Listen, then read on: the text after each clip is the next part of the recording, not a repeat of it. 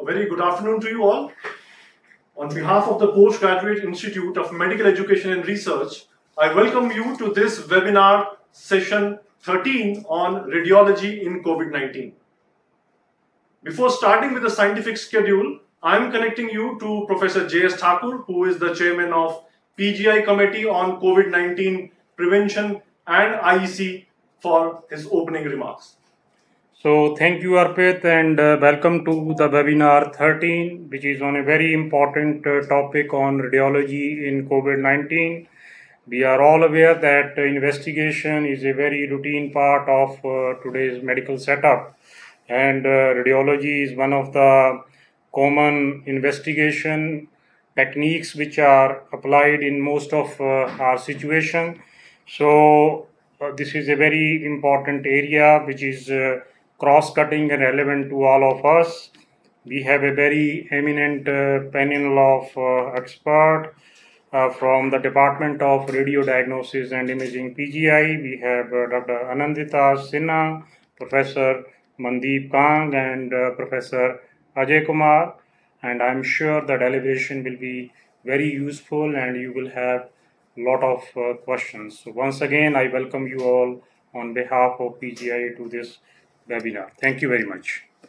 Well, many thanks to Professor Thakur, and now I am connecting you all the way to Dr. Anandita Sinha from the Department of Radiodiagnosis at PGI Chandigarh, and she will be talking about imaging in COVID-19, when and how. Connecting you to Dr. Sinha. Good afternoon. So I will be discussing imaging in COVID-19. When do you image and how do you image? So we will keep it very simple and then decide on what the imaging algorithms should be. And before we start imaging, we will be discussing a basic few details about what the patients present with, what are the imaging algorithms, what are the screening algorithms before we go on to the imaging part. So when do we image? The patients present as either a suspect case or a probable case or a positive case, and sometimes they also present as an incidentally detected case, and most of the time they would already have been imaged in some form by that time. And the overview also will present a basic minimum about how to image, with focus on portable x-rays and also with point of care ultrasound or POCUS, and also with CT scan, and also our guideline about why not to do an MRI, because it's almost impossible to clean the machine with this modality. So first of all, how are we defining these cases? So the World Health Organization defines a suspect case, and the ICMR guidelines also as a fever more than or equal to 38 degrees with at least one sign of respiratory disease like cough or shortness of breath. However, it is important to note that elderly and children may have a wide variety of symptoms which may not point to the diagnosis of a pneumonia per se, and they have neurological and gastrointestinal symptoms, some present with cardiovascular symptoms. So you have to cast your net wide to diagnose someone as a suspect case. So there is a probable case, and who is a probable case? A probable case is a case whose test by RT-PCR is actually inconclusive, or the test is not available in a very resource constrained scenario. And however, you still have a high clinical suspicion that the patient still has COVID-19. And of course, you have a laboratory confirmed case. So if you see that where imaging is actually required, suspect case imaging may be deferred in most of the scenarios unless the suspect is hemodynamically unstable or has come with some other pathology where imaging is absolutely urgent and needs to be done because of a life-threatening situation. In a probable case, where you don't have the test or the test is inconclusive and the clinician still has a high clinical suspicion that the patient has COVID-19, imaging plays a more important role, and such patients should be imaged with all precautions if the test is negative. In confirmed cases, again, imaging is not required in most of the mild cases. Imaging is required in moderate to severe cases and if the patient is critical. So who should be tested? And by tested we mean the RT-PCR. Just a brief overview, all symptomatic patients with influenza-like illness, that is fever, cough or respiratory distress, and of all varieties, with travel, with laboratory confirmed cases of our healthcare workers or frontline workers and people from containment areas, all patients with SARI, or that is severe acute respiratory infection, which is defined as an influenza-like illness which requires hospitalization, asymptomatic direct as well as high-risk contacts, and high-risk contacts are those with comorbidities. And now recently on 18th of May, this last guideline has come out where you have to test on day 5 and day 10 of coming into contact. And of course, all symptomatic influenza-like illness patients within hotspots and containment zones, all hospitalized patients who subsequently develop influenza-like illness symptoms, and all symptomatic influenza-like illness among the returnees from foreign countries or migrants from different states within 7 days of illness. Now, the most important point to note from our perspective or imager's perspective is that, or a clinician's perspective is that no emergency procedure, including deliveries or say treatment of cardiovascular disease who presents with a myocardial infarction or a cerebrovascular disease, which will be covered later on in the third talk, should be delayed for lack of test. Sample can be sent for testing if indicated as above simultaneously, but we have to proceed as normally, of course with full precautions, and image and treat the patient. So the first scenario, should we image an asymptomatic high-risk contact or healthcare worker for screening? It's very, very lucrative because chest X-rays are easily available, X-rays and CT scans are more readily available and within reach rather than the RT-PCRs, but it is not recommended. And why so? Because even if I have a symptom of COVID-19 or influenza-like illness or even SARI and have a normal X-ray or even a normal CT, it does not rule out COVID-19. So we will be having a false sense of security if you have a normal X-ray, and this does not get us anywhere. So it's not recommended that we image a patient for screening, especially if we are asymptomatic. So should we do a CT then? Again, the recommendation from all over, including Indian guidelines, including the American guidelines, including all the societies, thoracic societies that have got together and made guidelines recently, is that CT or even X-ray, even CT is not a substitute for RT-PCR, and consider testing with RT-PCR according to the local recommendations of that state or country, and of course wait for the availability of RT-PCR, which is actually right now the definitive test only. So why not CT? Of course, this will be covered later in the second talk, but CT does not have any specific feature to differentiate from other conditions like swine flu, like H1N1 or organizing pneumonia or even fungal infections.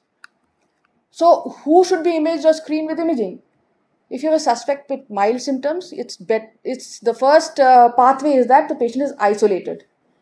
And there is of course no role of imaging in screening, and RT-PCR is the pathway to go through.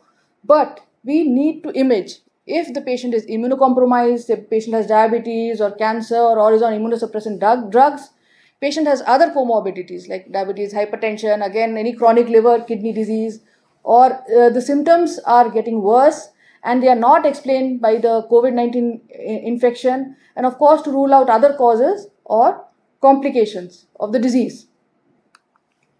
Now, what are the comorbidities that present to a practitioner?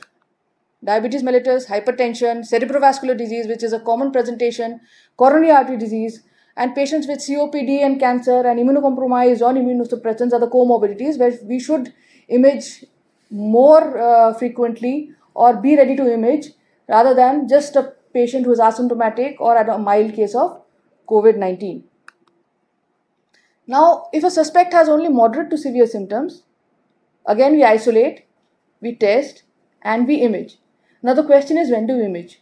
The best scenario is to wait for the test result to come and image if we can and the patient is stable and is not requiring any sort of hemodynamic support or no intervention is immediately required because of the problem of not being able to isolate and give a machine dedicated for these patients in most scenarios.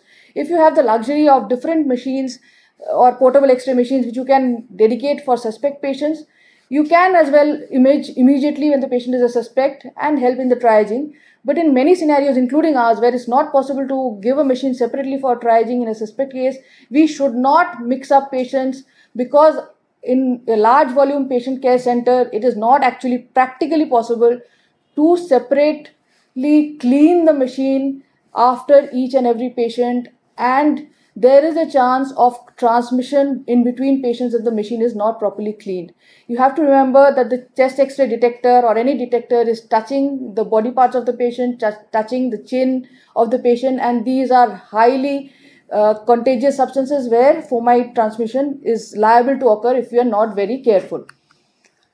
Now, when to image a confirmed case, again we isolate, we image at baseline if required, that is if the symptoms are moderate or severe, or if the patient has any comorbidities as we said earlier, or you suspect a complication like ARDS or a pleural effusion which can help in decreasing the symptoms, or a pneumothorax which can be treated immediately, or if a patient has severe symptoms and is on a ventilator and you suspect a ventilator acquired pneumonia. These are the settings when we have to image, and it's not necessary to image every day routinely in even a patient who is admitted. It has to be clinical based, need based, and depending upon whether the imaging will change actually the management of the patient. And why do we say that don't image, be careful while imaging, be careful while requisitioning for imaging, is that COVID-19, and repeatedly this is an important finding, does not have specific features even on CT, and this has been highlighted in the recent articles that have come out. Previous articles which were initially based on the initial outbreak in China were very enthusiastic about CT findings being positive, but there was something known as a selection bias and confirmation bias. And if I tell you that the first 2 patients had COVID-19, if you look at the last image of this patient, you will also say that this patient had COVID-19, but however, this patient was COVID-19 negative and had organizing pneumonia. Similar picture can occur and does occur very frequently in H1N1 or swine flu, and this is why chest CT cannot be used as a diagnostic or screening mechanism to rule out COVID-19, even if the chest CT is positive, unless you have a very high pretest probability that the patient is going to be COVID-19, and this is not the scenario, at least in India right now. Now again, another patient from the article where you see these roundish consolidated nodules with peripheral ground glass halo. Any radiologist will tell you in any other setting, if you had shown me this imaging 6 months ago, I would have closed my eyes and blindly said that this is a case of fungal pneumonia. But this is a patient who has actually nodular consolidations and nodular GGOs due to COVID-19. So it's very difficult not only to diagnose COVID-19 based on imaging, but even if a patient has COVID-19 in this scenario, to differentiate between the patient having COVID-19 or any other comorbid chest illness like a fungal infection is very difficult. Even tuberculosis may be difficult, aspiration may have the similar nodular features, tree bud nodules, and this will be discussed later in detail in the next talk. So what are the recommendations? Fleishner Society, a highly respectable chest society, has indicated that imaging is not routinely indicated as a screening test, as I have been highlighting before. And also not only as a screening test, but is not to be done for patients with mild features unless they have a risk of disease progression due to comorbidities. However, in moderate to severe cases, patients may be imaged, and it is indicated in cases of respiratory the status worsening. And of course, if it is a resource constrained environment where access to CT or X-ray is limited, patients X-ray may be preferred unless there are features of respiratory worsening which warrant the use of CT, but these are very, very uncommon scenarios.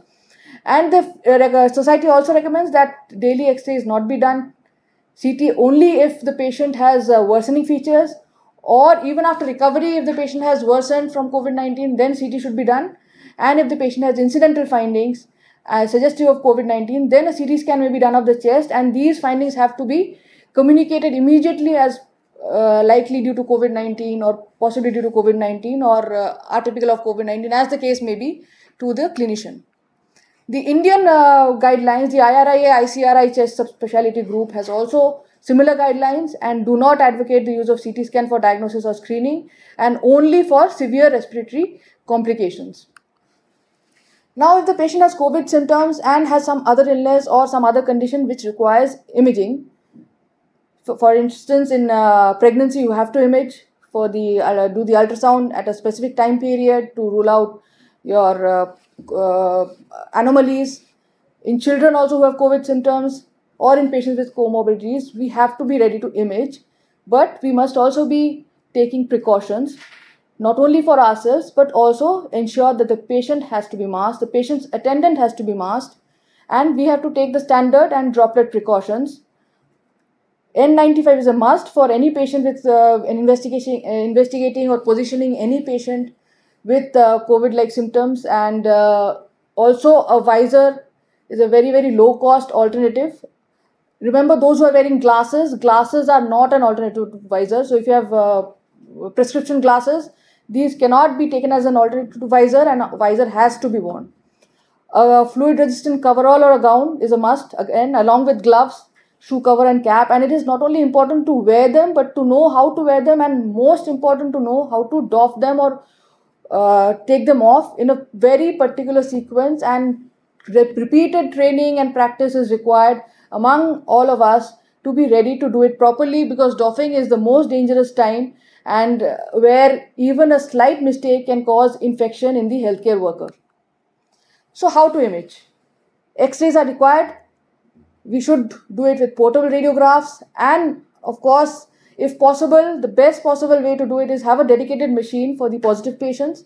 And also, if you need a ultrasound, do a bedside ultrasound with a point of care ultrasound, which is known as POCUS, for looking at the lungs as well, where you can see the progression of ARDS. Imaging of positive and suspect patients again should not be intermingled, because it is impossible to clean the machine properly, and we should not transport the patient for imaging to the main department or to another center, which causes an increased chance of infection or transmission between the people who are shifting the patient. And imaging should be based on need to rule out any complication. So post-procedure, it is important to take the machine to a parking area, wear non-sterile gloves, and wipe down all the surfaces, including the screen, and as well as the handle, with an alcohol rub, and remove the gloves inside out and discard. So if you have a disinfection trolley, well and good. You can make do with other trolleys where we have this kind of three-step disinfection, where we have some warm water, 1% hypochlorite solution, as well as detergent to clean it with a one wipe method. And this requires again training. So also train your hospital attendants or your sanitary attendants as well as the technician to properly clean the machine, because an unclean machine will be a risk to the people who are handling these machines.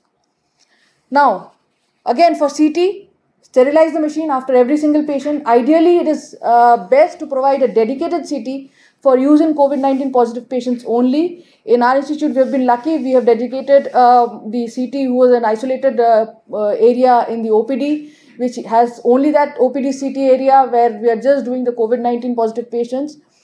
And it is also important to maintain and train the disinfection procedure after each patient, and machine cleaning with recommended disinfectant with hypochlorite 1% solution or benzalkonium based solutions, and keyboard and a mouse with alcohol wipes is required. Also ensure adequate ventilation, and do not take the next patient up at least till the ventilation has been taken care of, and the routine recommendation is at least a 1 hour gap between each patient.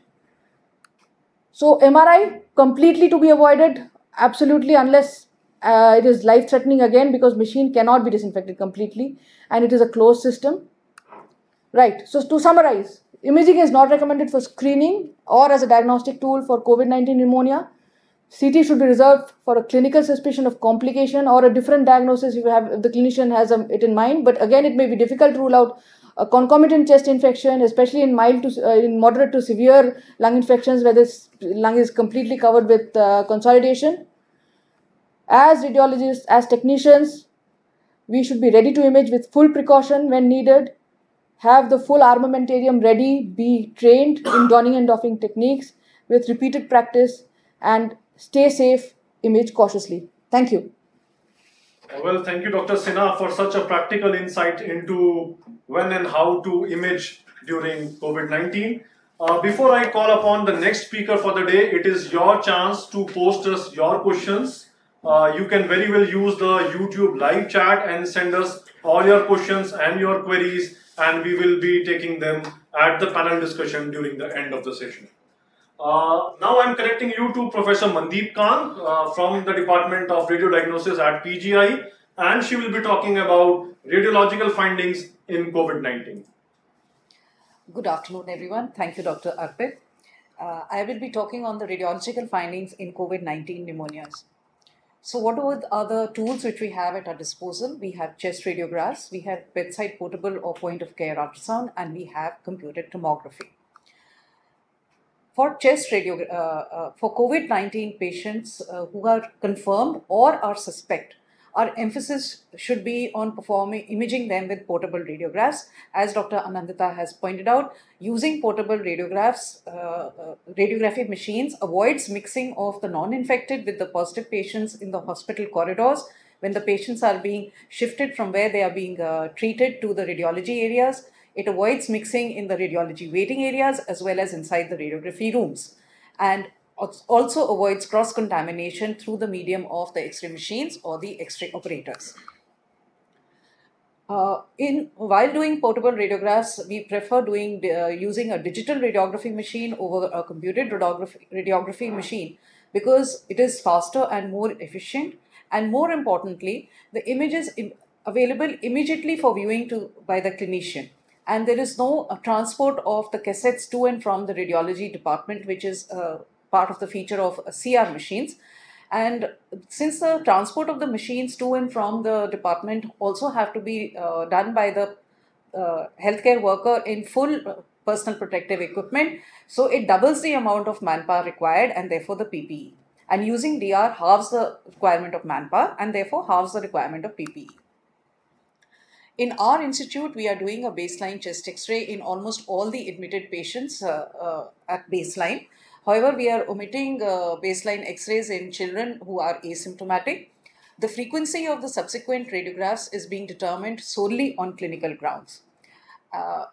As already said, that the recommendation by the Indian College of Radiology and Imaging Chest Radiology Subspecialty Group is to do an X-ray at baseline in patients who have moderate to severe symptoms, and it can be done in mild cases only if there are associated risk factors for developing severe disease present in the patient.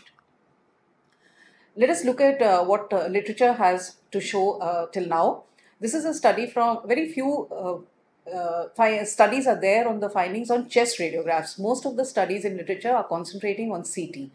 This is a study from Italy in which they had 58 patients, of whom 32 underwent a chest radiograph, and of these 5 patients had completely normal radiographs. And the findings consisted of consolidation, hazy increased opacity, and these findings are bilateral in the majority of patients. And they found more than half the patients had lower zone involvement, and upper lobe involvement alone was very uncommon. This is a study from China in which they compared the time course and severity of the chest X-ray appearance and correlated it with the RT-PCR. They had 64 patients with a mean age of 56 years, in whom the initial RT-PCR was positive in 91% of patients, while the chest X-ray was positive only in 69% of patients. On the contrary, 6 patients had abnormality on chest X-ray before RT-PCR became positive subsequently. And again, the consolidation was the most common finding, followed by ground glass opacities, and these had a peripheral and lower zone distribution and were bilateral in almost half the patients. Pleural effusion was distinctly uncommon, and they found that the severity of chest X-ray findings peaked at 10 to 12 days from the date of onset of the symptoms. In a retrospective review of 99 patients in a single hospital in Wuhan, China, in January 2020, they found on chest radiographs or on CT, a bilateral pneumonia was present in 75% of patients. And there was, however, the findings were highly non-specific, and there was overlap with H1 influenza, CME pneumonia, as well as atypical pneumonia. So we can summarize that on chest X-ray, the findings are or abnormalities are usually bilateral and show a peripheral subpleural predominance, predilection for the posterior parts of the lungs with the lower lobes, and the findings are usually hazy opacities which progress to consolidation, and they show a multifocal, multilobar involvement. So the reporting format has been suggested by the ICRI chest radiology subgroup, in which we list all the findings as present or absent, and we also list the zones in which they are seen, and then we give a severity score by doing a visual assessment of the overall area of lung involvement, If only up to 25% of the lung is involved, it's a score of 1, and more than 75% is a score of 4. So if it is a total score of 1, it is classified as mild findings, moderate if the score is 2 to 3, and severe if 4. And the purpose is to convey the severity of the lung involvement to the clinician, and more importantly, for comparison with follow-up radiographs. So normal chest X-ray, there are no findings. However, COVID-19 cannot be excluded. Classic or probable COVID-19, they will have findings which have a lower lobe predominance, peripheral predominance. There are multiple bilateral areas of GGOs or consolidation. Indeterminate for COVID-19 if it does not fit the classic patterns, or non-COVID-19 if you have findings which are not seen with COVID-19, such as lobar pneumonia, pleural effusion, etc. So looking at the radiographs which have been done in our institute, a lot of our patients were asymptomatic who were found during contact tracing, and in most of these asymptomatic individuals, we have found normal chest X-rays. These are radiographs from 4 different patients, and as we can see, they are completely normal. Mildly asymptomatic patients, what we are seeing is this more of a reticular pattern. There is increased reticulation seen bilaterally. These again are X-rays from 4 different patients, and these are generally diffusely distributed in both the lungs.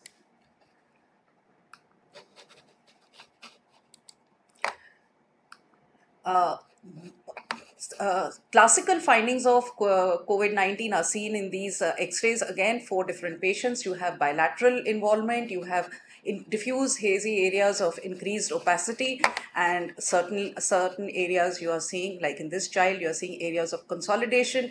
The findings are generally bilateral and are showing a lower lobe predominance, as in this case as well as in this case.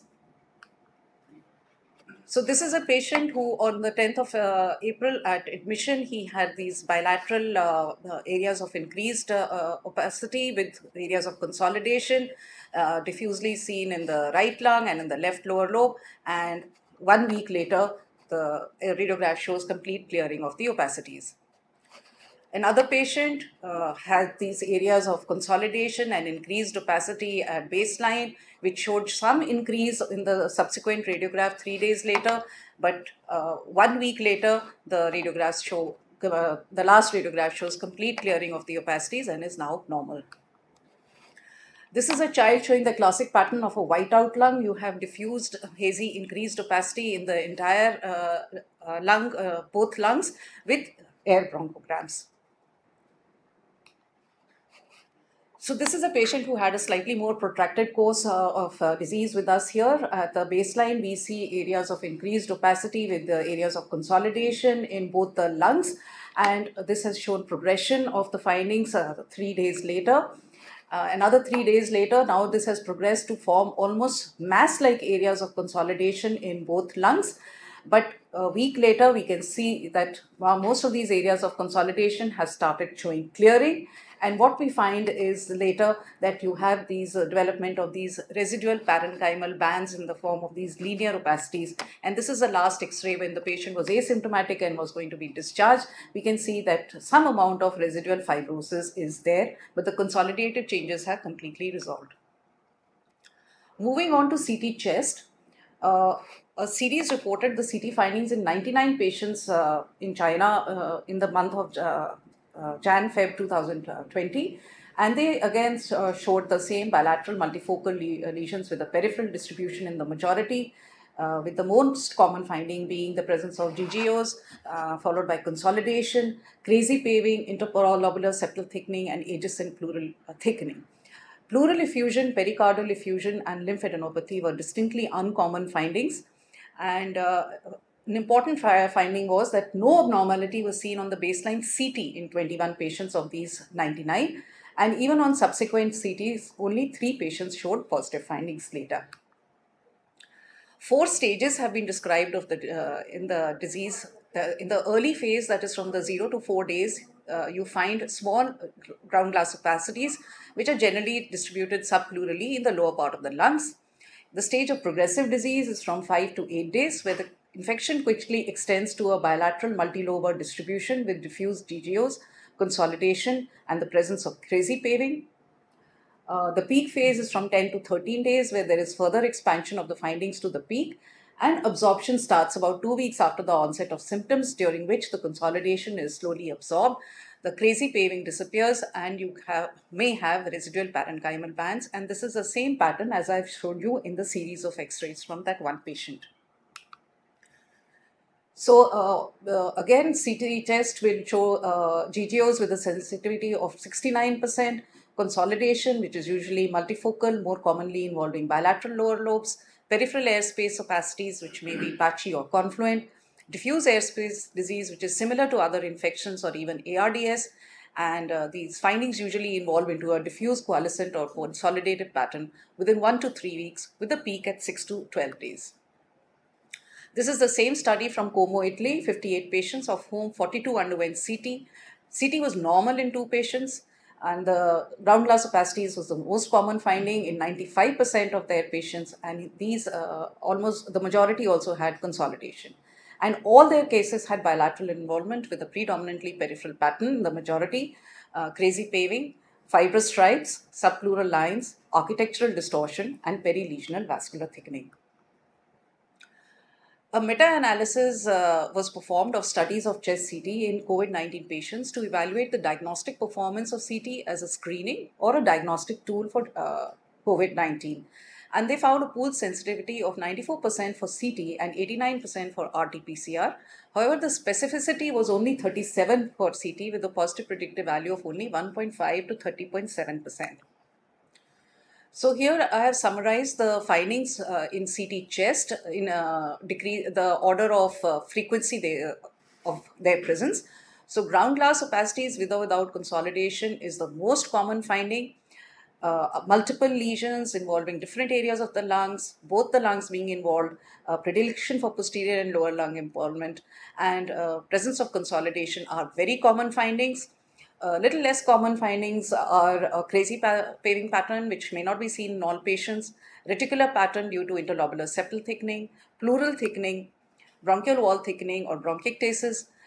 Very uncommon findings are presence of nodules, subpleural lines, and fibrosis, while rare findings are presence of mediastinal lymphadenopathy, pericardial effusion, or halo sign, and cavitation and calcification are 2 findings which are just completely not seen in the presence of only COVID-19 pneumonia. So the Radiological Society of North America expert consensus statement on reporting chest CT findings related to COVID-19. They propose a reported language for the CT findings related to COVID-19. And they say that you can use the term typical appearance when you find commonly reported imaging features of great specificity for COVID-19 pneumonias. And they have given these examples that you have these are the typical imaging features when you have these ground glass opacities which are diffusely distributed in both the lungs, and they have a kind of a rounded configuration, and they can be presence of crazy paving due to interlobular septal thickening. The findings are indeterminate in appearance if you have absence of the typical features, or you can have multifocal diffuse GGOs without a specific pattern. And they have given this example. This is patchy GGOs with no specific pattern in a case of COVID-19. And this is presence of GGOs with no specific appearance in a case of acute lung injury from drug toxicity. You use the term atypical appearance when there is absence of typical or indeterminate features and presence of findings which are not seen in COVID. And you use negative for pneumonia when you have no CT features to suggest pneumonia. So this is a kind of atypical CT findings. You have the presence of these are 2 different patients. You have pre-in-bud opacities and cavitation. This is active tuberculosis, and this is a respiratory syncytial virus infection. We have been limiting CT in our patients as a problem-solving tool when the clinicians need it.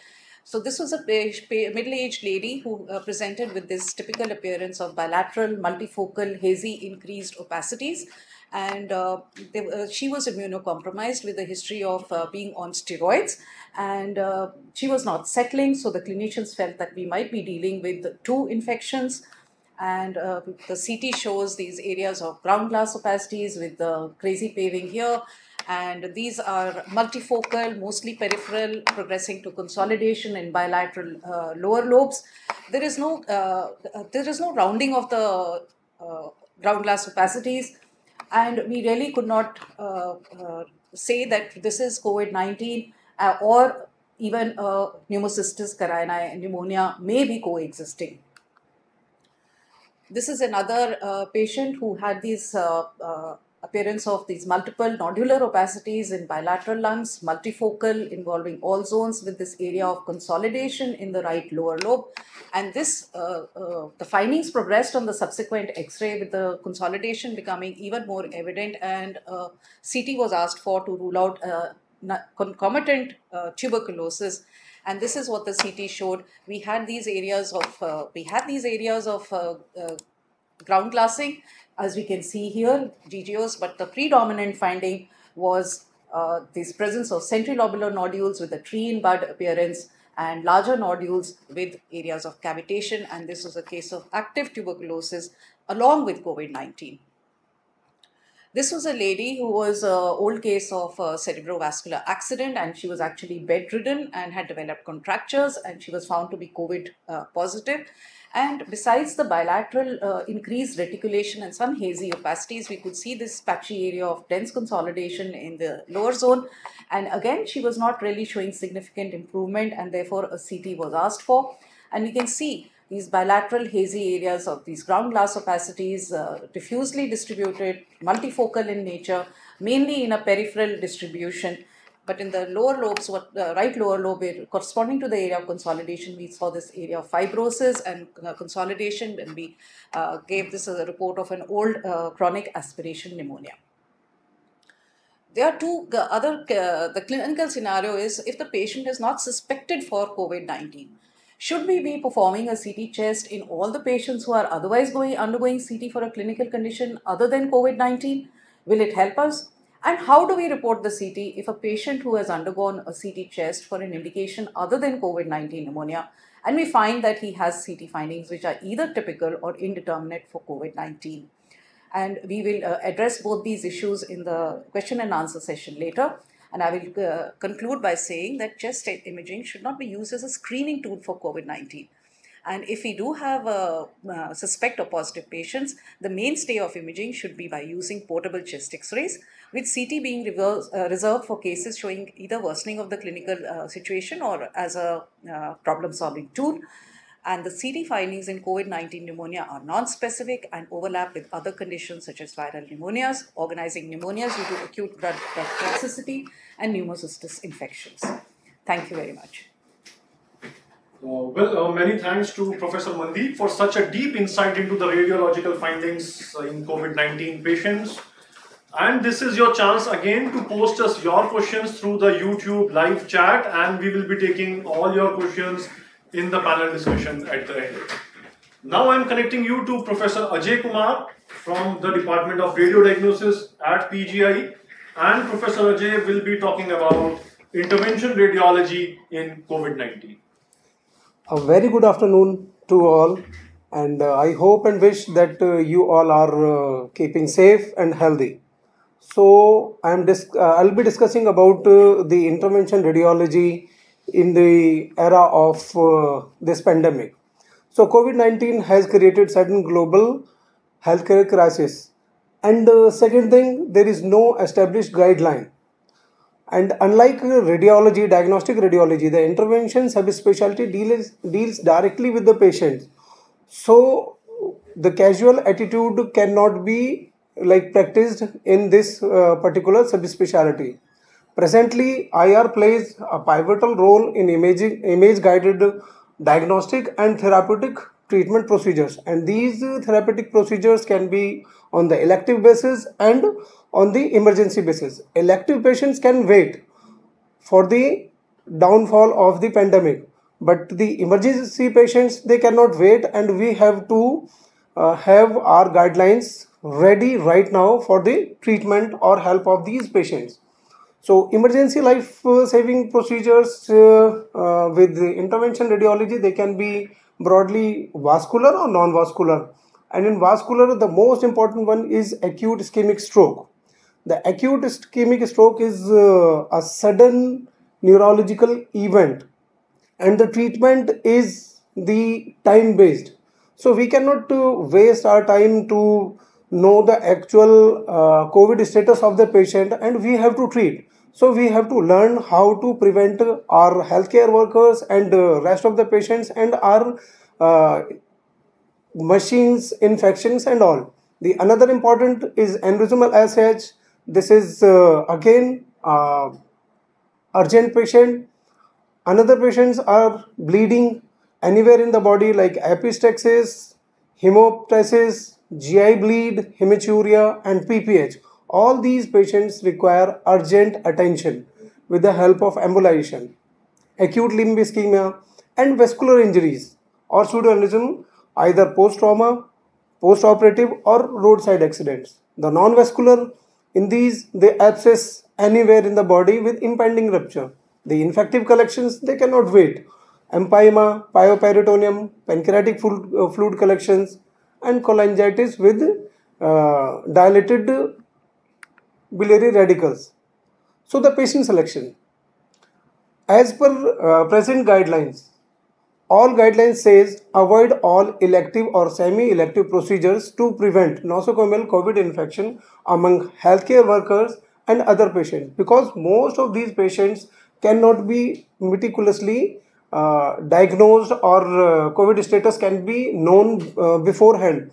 And the machines are common for the diagnostic. In most of the institution or department, the machines are relatively common for the diagnostic and as well as the therapeutic procedures. And many times these procedures are long duration. So whenever possible, telephonic or online consultation. And very important, COVID status does not alter inclusion or exclusion criteria for emergency life or organ saving IR procedures.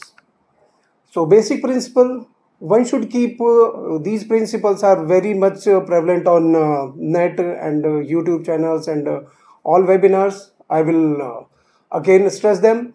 The detailed, updated, available knowledge about the disease process and natural history of COVID-19 should be there among all the healthcare workers from class 4 to class 1.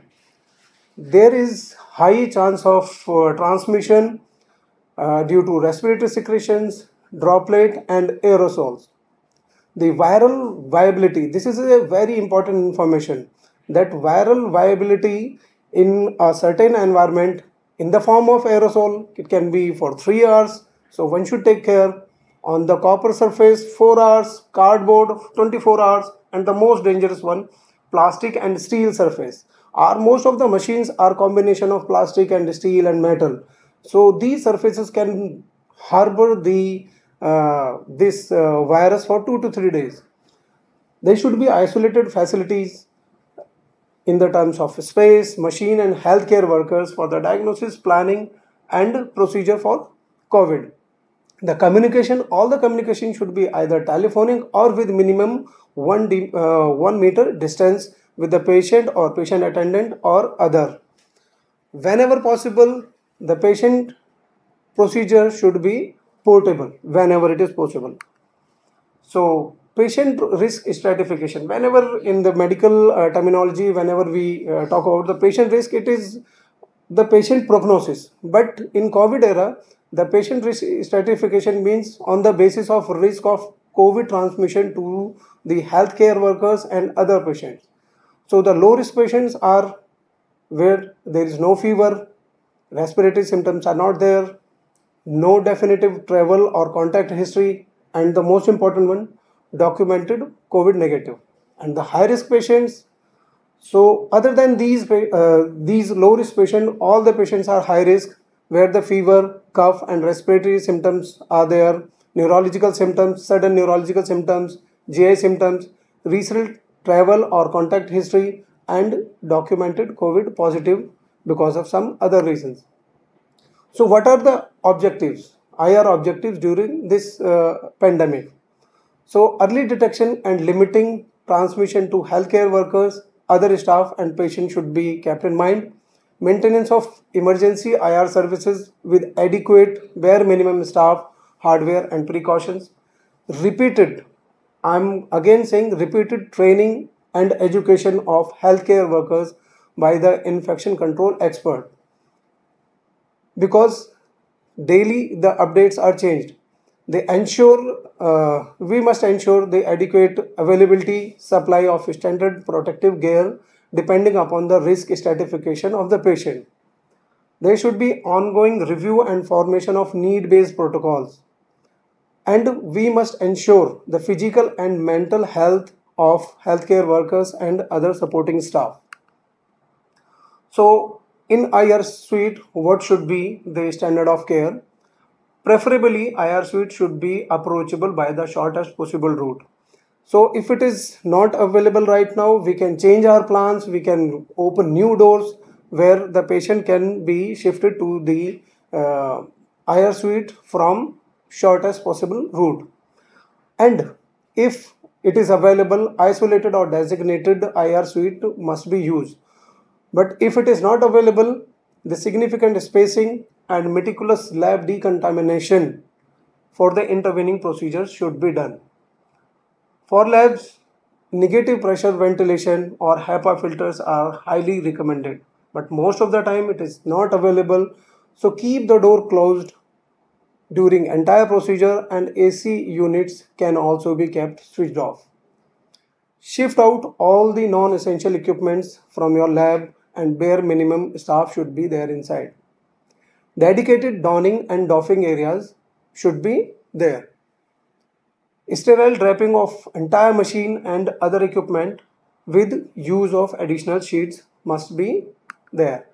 So this is the example or planning of the IR suite, where those suites are there, and we can see one of them is kept closed, one is open, and there are different routes, COVID and non-COVID route. They should not be mixed. So even then, if they are not available right now with us in our healthcare system, we should learn this right now, and we should practice this in future, because COVID is not going to go in a day, month or year. So it is going to stay with us. So this is the example. The entire machine is meticulously covered with the drape sheets, so that there should not be any contamination of any suspected or undiagnosed patient, because the machines are common, and COVID suspect and other patients are going to use the same machine. So planning and protocols. We can have 3 stages of planning, like pre-operative, when the patient is not with us and we are in discussion with taking some patient. The intraoperative planning, when the patient is with us inside the lab, and post-operative, when the patient is being shifted out. So one by one, we should take care, like minimum patient time in the suite, with the help of meticulous planning, detailed history and required procedure and required hardware should be arranged beforehand. Ensure the availability of protective gears beforehand, and maximum use of disposable items and consumables should be practiced. The entire operating team must be ready with the protective gears before the arrival of patient. The consent, again it is important. It should not be from the close contact of the patient, and when it is not available, a telephonic, email or WhatsApp consent with proper recording can be used to avoid the contact. The general precautions for healthcare workers, aware and training must for work in high risk patients. Use of limited gadgets, this is very much important. The wristwatch, extra mobile, laptop, books, wallet and pen should not be kept with you when you are going to lab or in the other areas. Avoid ornaments like rings, chains, lockets, etc. And keep in good health. Proper diet and rest and hydration is must. So this is the risk stratification and level of protection for the healthcare workers. Level 1, when the patient is on the OPD basis and the healthcare worker is planning the patient in OPD basis. There the white coats, disposable caps, disposable isolation gowns, and surgical mask can do. Level protection 2, when the patient reaches just outside the lab in the preparation room. Here we should have N95 mask, safety goggles, and the high level of protection in the high risk of patient inside the lab, full face respirators, positive pressure respirators, protective suits, and disposable gloves, disposable shoe covers must be used. So intra-op planning, proper covering of patient body and patient mask should be non-expiratory type is mandatory. Use of standard protective gear, N95 mask, PPE, gloves, anti-fog goggles, and face shields must be used. Minimum staff, all consumable should be all ready inside the lab. Pre-op screening with the fluoro or chest X-ray can be taken inside the cath lab. The patient preparation, the IV line, urethral catheterization, intubation, they should be done all inside the lab only. We should not prepare all these things outside the lab. And single set of healthcare worker should be there for single case regardless of the expected duration of the procedure. The airway consideration for the low risk patients, the intubation can be avoided whenever possible with proper use of patient face mask. But with the high risk patients, low threshold for intubation, especially the labs without negative pressure ventilation or HEPA filters must be used. Intubation, extubation, and suction, these increase the risk of aerosolization and which can stay in the environment for 3 hours. So anesthetist should be in the complete standard protective gears with minimum healthcare workers in the suite that time. After intubation, there is less risk due to closed circuit of patient ventilation, and one should avoid the trial of extubation because it will add to the time in the high risk unstable patients. So in post-op time, shift out the patient with minimum staff and shortest route. All the disposable items to be collected in designated and COVID marked double layer medical waste bag. Non-disposable items must put immediately in the antiseptic solution before further standard sterilization.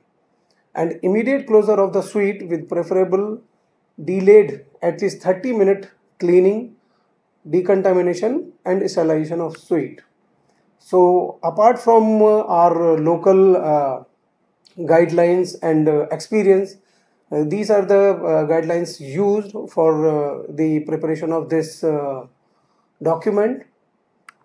And thank you all. Stay safe, keep aware and healthy and positive.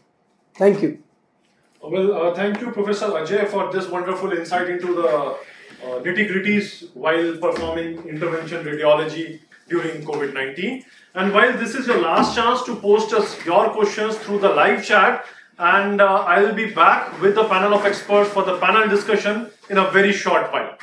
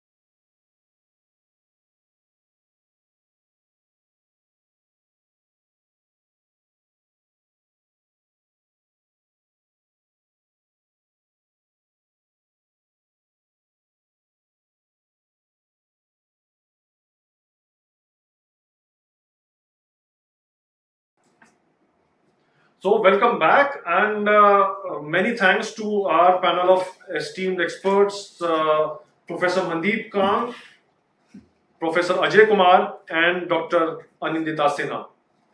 Well, taking your questions and the panel discussion, I'll be starting up with Professor Mandeep. Ma'am, you had talked in detail about CT, and also you had talked that the sensitivity of CT is quite high, let's say around more than 90%, even it is more than RT-PCR. At the very same time, there are some issues with the specificity. So there are some thoughts saying that CT can be used for every patient, although you had talked about it, but I just want you to explain it in detail so that this ambiguity is put to rest and people do understand when the CT is ideally to be done. So CT has, in the literature available so far, it has shown a very high sensitivity for the presence of findings which could be consistent with COVID-19. However, there is considerable overlap with other infections and inflammatory processes, such as all other viral pneumonias, pneumocystis pneumonia in its early stages, acute lung injury due to drug toxicity due to any cause. All of these findings can be similar, and therefore its specificity of CT is very low. So if a patient is already presenting with acute influenza-like illness or acute lung condition, and we do not know that is this a patient with COVID-19 or not, as far as possible, the testing should be, if we can, we should wait for the test results to become available, so that if the patient is a positive, and say you have a machine which has been dedicated to the positive patients and the rest of the patients are being done on different machines, then the patient is directed to the machine where you're doing, which is dedicated to COVID-19. If the clinical situation is such that we cannot wait for the test results and imaging is required, we should treat that patient as a suspect and do the imaging using all available precautions and making sure that the machine is disinfected immediately after imaging each patient, and an adequate time gap is given before the next patient is taken. Can it be used as a screening tool? I don't think you can scan the entire population with CT to use it as a screening tool, and we have to depend upon other screening modalities. And I think the worldwide the best is the RT-PCR, with moving on to more rapid tests now.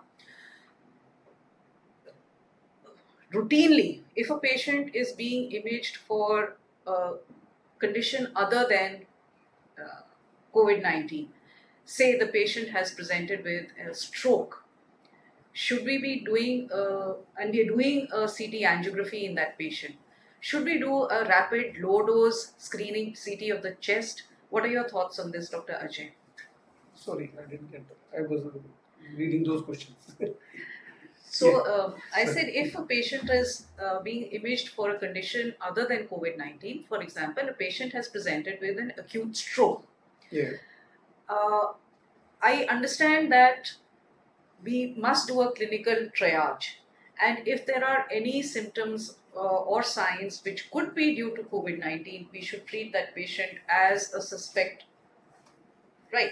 But if you have no clinical signs or symptoms which could be tilting towards COVID-19, in such a situation, when doing the CT angiography of the patient, would you like to do a low-dose screening of the chest as well? Yes, ma'am, this is a very important question and issue as well, because stroke patients or any neurological event, they present suddenly, and we cannot take out the complete history, because the patient is sudden deteriorated, and we cannot make out whether the patient is deteriorated because of his respiratory or chest conditions or neurological. So there is mix of symptoms. So one cannot take the detailed history from these patients out, whether these patients are whatever their general condition is, it is because of the neurological this thing or otherwise, or chest conditions. So whenever this neurological event is there, the patient is not available to talk to us in detail, and same time we cannot waste our time in finding these minute details, because that is going to kill our time for treatment of stroke if it is there, if there is any large vessel occlusion. So anyways, these patients, whenever there is some neurological event, anyways these patients are directed immediately toward a CT suite where NCCT head is done to rule out any hemorrhage or ischemic event. And same time, if it is ischemic hemorrhage is not there, the CT angio is done. And now there is a question of whether we should go for CT chest or this thing. There is a global discussion about this. What I personally feel, if we can do a low dose CT chest or screening, and if we can see the scanogram of the chest, and we can take decision on a scanogram whether we should perform a CT or not. So if we are performing a CT, that is going to help us if there are findings which may be typical or suspecting of COVID, because COVID is also because of ARDS, this also present acutely. So if there are findings, we are going to do procedure, we can increase our risk stratification level to high from the intermediate to low inside the lab, and same time we can shift the patient to a designated area after the treatment of a stroke and whatever. So in selected patients, yes, definitely, to avoid the nosocomial infection to rest of the patients, if the patient is shifted with the other patients, so it can be used, but meticulous decision has to be taken. Well, thank you, Professor Ajay, for taking this, and Professor Mandeep as well. Taking the talk ahead, there had been a discussion about the virus, the viability of the virus particles, Yes. Especially on the surfaces. Yes. And as you know, all of us know that most of the imaging machines are quite bulky, the CT machine, the MRI machine. So what is the PGI protocol of disinfecting these machines after each patient, or how is it? Yeah, so I'll take that question, and basically it starts from training your hospital attendants and your sanitary attendants to be first of all aware that these have to be cleaned meticulously, and we have done an extensive training program right from the time that the first day of lockdown started, that is on 22nd March, and Madam and myself and even Dr. Ajay's help has been taken, and we have done a complete thorough training with a disinfection process with help from our hospital infection control committee team. So the disinfection process does not start with the machine itself. It starts from entering the room. If you enter the room and your hand hygiene is not there properly, so you will disinfect the door. So first of all, we started with how to open the door with the elbow technique. Then before you start disinfecting, you have to know that you have to wear the proper gear. You cannot have people cleaning the machine or the room without proper gear, and even the sanitary attendant or the hospital attendant who are involved in machine cleaning or the room cleaning have to have an N95, a visor, a cap, gown, mask, gloves. So our training started from training them how to wear these and how to more importantly, to take them out. So each person was individually trained to do this first, and after they were trained, then we had a disinfection process training of how to and what to clean the machines with. So these machines are built with some structures, mostly plastic-based structures, which are sometimes damaged with the common disinfectant that is used for the virus. That is your chloride-based, your hypochlorite solutions. 1% hypochlorite solution is most commonly used here, and also the alternatives which were available are the benzalkonium based solution, which is commonly known as Lysol in the market. So here we use 1% hypochlorite solution to clean the machine surfaces, except for the touch surfaces where we cannot use the hypochlorite solution because it will damage the keyboards, the mouse pads. So for that, we use the alcohol wipes, and it has to be a minimum of 70% alcohol wipe. And the precaution to be taken for cleaning the machine parts which are can be cleaned is that the hypochlorite solution is being made. It has to be freshly made in the beginning of the day. And there is a 3-step disinfection process which is used. We have a disinfection trolley which has 3 bowls in it for machine cleaning. One of it has warm water. One has 1% freshly made hypochlorite solution which has been made at the beginning of the day, and the other has either another 1% hypochlorite solution or a detergent-based solution, depending on upon how dirty the machine is. And we use 3 mops which are alternately dipped into the hypochlorite solution and kept for a minimum of 1 minute. And the hospital attendant has been taught by our infection control team and infection control nurse how to wipe it clean with a one-swipe technique. So once that is done, and it's a meticulous and time-taking procedure, but you have to motivate your workers to do it, because otherwise you are placing not only the next patient at risk, but also yourself at risk. Because as long as these surfaces where viruses can stick for days together to sometimes, hours to days, especially the stainless steel surfaces, if you are not cleaning them, any sort of cross-contamination is increasing the chances of infection to the next patient, the next huge number of patients that radiology faces. We are routinely investigating in our emergency setting around 100 to 150 CT scans per day, which is a huge number, and an excessive number of X-rays. So among them, you don't know who's COVID positive, who's COVID suspect, who's COVID negative because of the rush. It's impossible to triage them at that area in the PGI emergency setting at least. So here, every time, everybody has to be on guard and on alert to clean these surfaces, not only in the CT machine, the X-ray machine, but also the ultrasound machine. And the ultrasound probe is another specific area where you cannot use either hypochlorite solution or your alcohol wipes for a prolonged period, because it damages the surface. So here also we have had to improvise. Most of the times we are using these are known as low-level disinfectants, and ideally there are commercially available UV cleaners available for the probes, but that is also time consuming and we don't have it. So detergent based solutions are used to clean the probe. Best possible solution to clean the probe is to keep it inside a disposable probe cover, but again many settings don't have it and don't have it in as large volume numbers. So obviously training and implementing the disinfection protocol in all the machine settings in X-ray, CT, and in the ultrasound is important. As regards to MRI is impossible to clean. At the beginning of the training program, all of us sat down and we were at our wits' end about how to clean the MRI machine properly if a positive or even a suspect patient was done.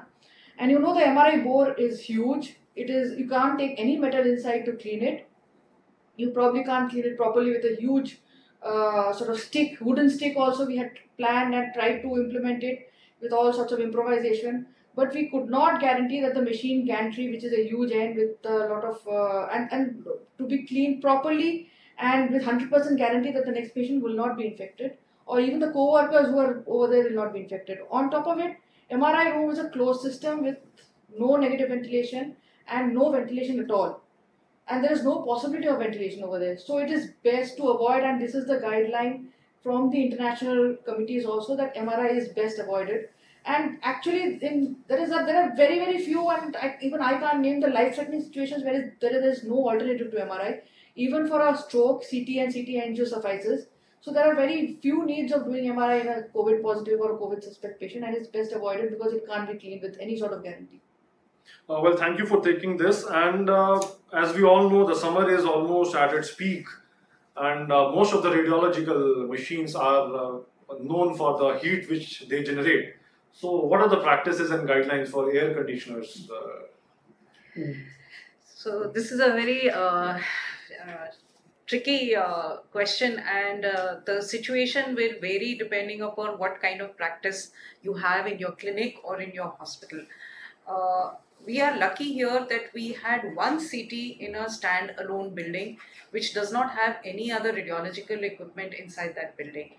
So after consultation with our engineers and with the help of the hospital infection control team, what we arrived at is that the ACs in that area are kept on and the cooling is kept on so that the machine is not affected. And just before the patient is shifted from our COVID hospital to our building, we shut off the ACs just a minute or two before the patient is received, and the ACs remain off for the duration of the scan, and once the patient is shifted out, for the duration of the disinfection. And once the disinfection process has taken place and the doffing of the healthcare workers has been done, at that point we leave the windows and doors of the entire building open for adequate air exchange with nobody inside the building. And after 1 hour, there is a access available to us for accessing the AC machines inside the building, and we just use that door to switch on the ACs and shut the building for the next 6 hours. Now this is possible only because we have a CT in a standalone building. If you have as part of your main hospital or as your clinic, it would be very difficult. You need to, of course, to keep the patient masked at all times and the healthcare workers in PPE. But the same goes that the AC will need to be off for the duration that the patient is inside. Well, thank you for Dr. taking, yeah, please. So what I stated, like right now we are having labs, whatever we were having in past, but right now we are in learning phase, and we can reiterate all these for our future planning. So this is a very important take-home message. So the standard of care is the negative ventilation system with HEPA filters. Yeah. So right now our lab is not having this, and we have planned our the next angiographic lab, and there we have asked. So there is a hell lot of difference of the price of the simple ACs and ACs with negative pressure and HEPA filter. But in long term, the healthcare burden is going to be decreased, and this will be very much cost effective. So basically our interventional radiology suites particularly need to be designed as OTs with all precautions for prevention of infections. And where your diagnostic machines are there, I think there are instances where the AC system can support, your existing AC system can support the retrofitting of HEPA filters or the placement of HEPA filters inside the suites. So I think all radiologists should be looking at these alternatives for as the future, because as Dr. Ajay said, COVID-19 is not going to go away. It's here and it's here to stay, and all our planning for the future has to be done with this in mind. So the take-home message is that as and when more researchers are pulling in, more data is pulling in, so more innovation is coming on to this aspect of proper disinfection as far as the surfaces are concerned, the machinery is concerned, and also the air and the other atmosphere is concerned. Well, taking the talk a little ahead, there is a very interesting question from one of our viewers. And as we know that RT-PCR generally takes like 7 to 8 hours for the report to be available, whereas the chest X-ray, it's like almost like instant. So some of the viewers are of the opinion, or rather they want to ask, how good is it a strategy of going ahead with the chest X-ray of every patient and using them to prioritize as far as the reporting is concerned? Or won't it make much of a difference if report is available, let's say 7 hours after? Firstly, are we thinking of using radiographs or CT? CT, I would definitely say no. Radiographs also, all cases, see, you are triaging patients. If there is a fever present or something, okay, you can say that he is a COVID suspect and he is prioritized for testing. But suppose the patient is asymptomatic, and we have seen in our city a large number of patients who were found to be positive on contact tracing were asymptomatic, And this is going to be the scenario in the future also, that you have completely asymptomatic people who may have come to the hospital for anything else. How can we say that we are going to do a chest X-ray in every patient? It's not going to be practical. If our daily footfall in the OPD is in thousands, you cannot perform thousands of X-rays before the patient enters the hospital. So I don't think you can use that as a strategy to prioritize who undergoes testing. It's not very practical in that sense. And the second most important thing, a normal X-ray will give you false sense of security. Yeah. And that may backfire. So this is a very important point, that a false sense of security. False sense of security may backfire. So not only can X-rays be normal, even CTs have been found in literature to be normal. So we cannot really use them as a screening tool or a diagnostic tool, but they can be an adjunct as clinical. As per the current literature evidence that is coming up in the last few days, what has come up is that the findings may be even missed or maybe normal in as high as 60% of the cases. So if you do CT or X-ray to triage these patients, you are actually doing an injustice. It's not that easy. If you group in a patients who have symptoms already and you know that the patient is probably going to turn out to be you have a high clinical suspicion, then obviously you've already triaged or based on clinical suspicion, and you do chest X-ray to rule out whether there are complications or a patient is what kind of lung involvement is there.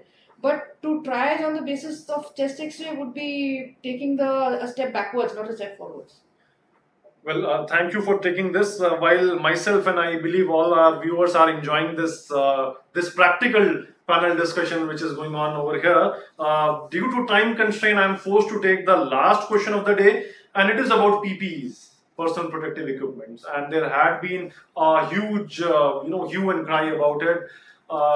As you know that most of our viewers are from very peripheral areas, some district hospital, PHCs, CHCs, and others. So, can you suggest the guidelines for PPEs specifically for the technicians, the radiology technicians? There are two types. I mean, some who are coming in contact with the patient and some who are not actually coming in contact with the patient. They are sitting on the console, let's say. So, I don't think there would be any radiology technician who is not coming in contact with the patient, because even when you position the patient for the CT scan, the technician has to position after coming into the same room, and definitely for radiographs as well. So the technicians are definitely coming in contact with the patient, and more importantly are the ultrasound operators, because the positioning of the patient for CT or X-ray can still be done from certain distance. But an ultrasound operator has to be, he has to be within arm's length of the patient. So couple of things is some practical points which we have been using and advising our residents is simple things that the patients should all be masked. The patient's face should be turned away from the operator, and if possible try and perform the ultrasound using the patient in the left lateral decubitus position, so that he is facing away and the distance is being maximized between the operator and the patient. As regards PPE, Dr. Anandata, would you like to clarify? Yeah. What people in the periphery can use? Yeah, so right now, even in the periphery, as per my communication with at least my friends who are working in the periphery in many of the health centers, PPE availability is till now, God forbid, is not an issue. N95 is absolutely a must. Even yesterday, we have had an unfortunate incident of a sanitary worker passing away in AIMS who was not a primary worker, was actually a supervisor. So you don't know about the dangers of this disease, and it is striking us every day, coming closer and closer. It is better to be safe than sorry. You don't need to have a false sense of bravado. N95 with a visor. See, these are basic precautions where you will be touching, your hand will be dirty. You will be trying to touch your mouth, your nose. It's an automatic reflex that we have, and you generally touch it 2,000 to 3,000 times a day without realizing. So an N95 mask, a goggles and a visor will help you not touch your mouth, ear and nose for a direct spread from yourself, from a contaminated hand to you. This is one. Second is droplets will be prevented by a visor. and your N95 is a filter which will act against even aerosol based procedures. So this is a must.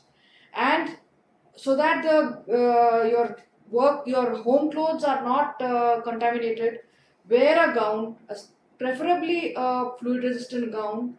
If you have a linen gown, wear a plastic apron over it. Definitely have gloves, sanitize with sanitizer multiple times on your gloves, discard it as frequently as you can.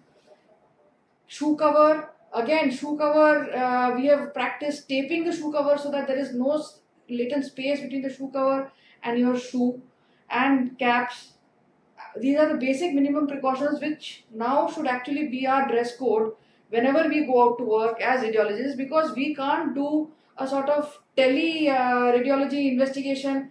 For reporting it's okay, but when you are doing an x-ray, the technician is going and placing the patient chest x-ray and in 1 foot away from the patient, not even 1 foot away from the patient. He's basically touching the patient who's maybe coughing, sneezing, and is actually at potential risk of catching the infection himself or herself if he's not taking these basic precautions and wearing it properly, and also knows how to doff it properly.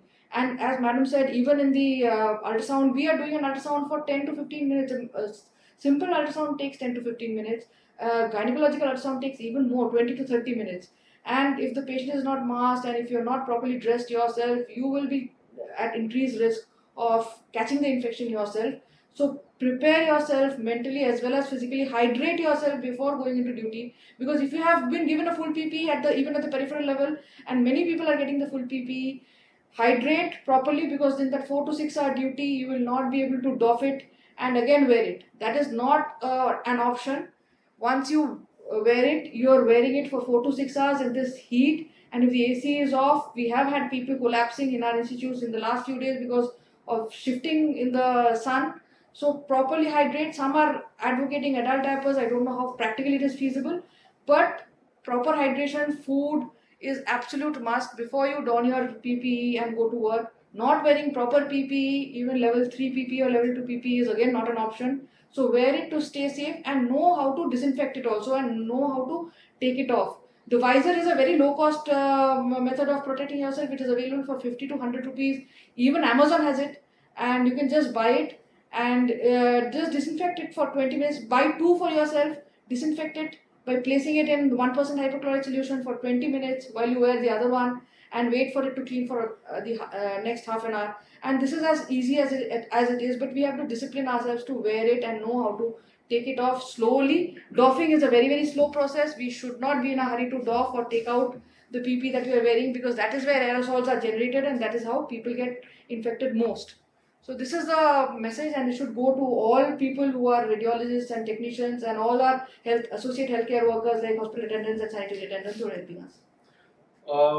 Many thanks to our panel of experts, and with this we have come to an end of today's webinar session on radiology in COVID-19. I personally want to thank Professor Mandeep, Professor Ajay and Dr. Anindita for taking out time for this webinar. And many thanks to the audience who had joined us from various parts of the country and also for posing their questions to us. And I would also like to flash on your screens the PGI coronavirus helpline number, which is 0172 2755 444. I repeat, 0172 2755 444. And you can very well make use of this helpline for all your coronavirus related queries and clarifications. And with this, I am signing out until we meet again for the next webinar. Thank you. Jai Hind.